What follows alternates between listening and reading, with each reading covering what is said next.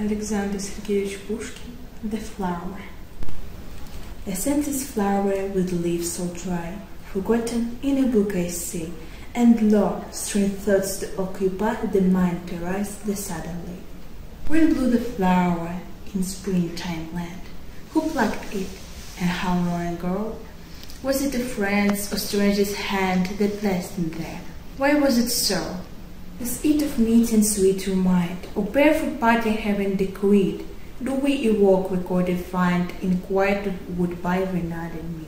Are they still living at this hour, and where is not the pleasant home? Or, like the poor forgotten flower, are they to memory lost become?